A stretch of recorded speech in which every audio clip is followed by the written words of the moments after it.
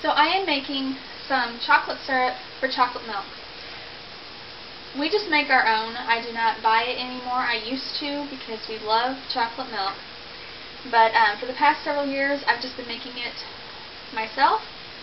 It's much healthier. You don't have the high fructose corn syrup and then the artificial flavors and colors and all that stuff. So let me show you what I use to put mine in. This is an old olive oil bottle, I think from, Bertolli. Okay, I think it's a 25-ounce bottle, and it is just the perfect size for this batch that I'm making for this particular recipe. And you can see we are out of it, so that's what I use. And to fill that 25-ounce bottle up, you need 2.5 cups of water, and you bring it to a boil, and it is boiling now. Then you also need 1 cup of cocoa powder. I like to use about 1/2 cup of regular cocoa powder and 1/2 cup of dark cocoa. That's what I like to use. So you take the cup, and I already have it measured out here. Once your water is boiling,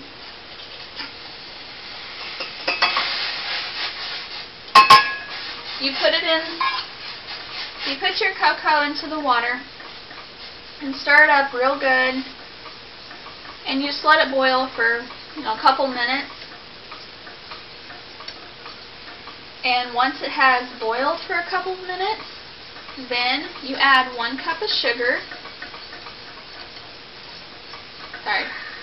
Then you add 1 cup of sugar, and then about 1.5 tablespoons of vanilla extract. Okay. So it is still boiling, and I'm turning the heat down a little bit. This does taste different than Hershey's chocolate syrup. This is good on its own. It makes good chocolate milk, but it is not the same as store-bought. It is comparable, and we really do like it. We used to go through a lot of Hershey's chocolate syrup, and then whenever I decided to switch and make our own, we didn't have to get used to it. We didn't go, ooh, that's gross, and I'm like, well, you have to get used to it anyway. That didn't happen. We just automatically liked it. We could tell a difference, but it was good. And okay, now I'm going to add my cup of sugar.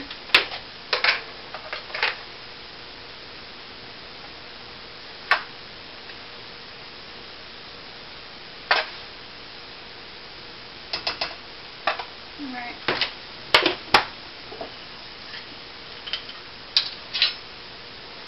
And my 1.5 tablespoons of vanilla.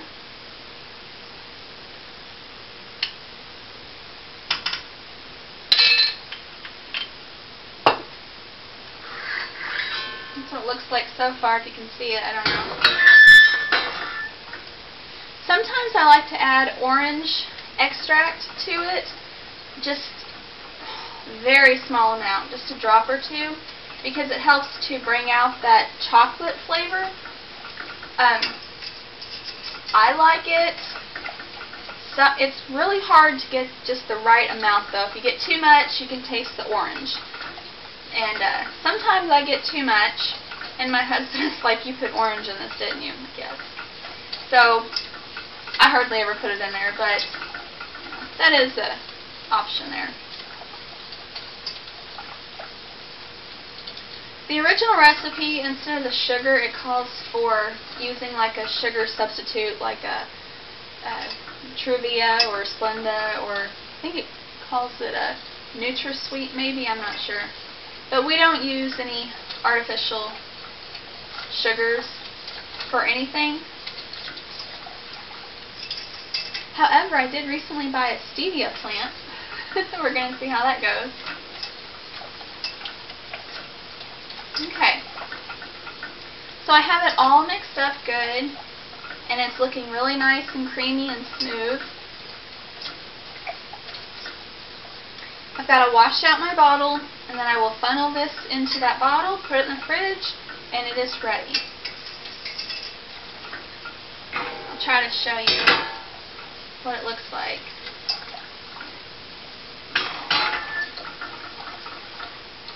bring the camera over there.